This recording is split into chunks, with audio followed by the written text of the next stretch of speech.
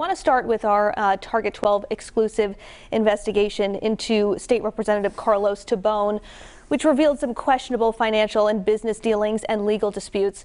I'm curious if you saw the report and if anything in it struck you as something that would rise to the level that your office would have to look into, or if you think it's more for the political system to work out. Well, look, I saw the report for sure, and there's lots to go through there. I don't really want to comment too much on it. I think, just speaking very broadly, when you have that, the allegations, the reporting that you guys did, there's a combination of things that raises. Some are political, obviously, some are civil, and a lot of those things are in the courts. And then there may be things that others in law enforcement may need to take a look at. But I don't really want to comment on it much more than that right now. Okay, so something that you're looking at.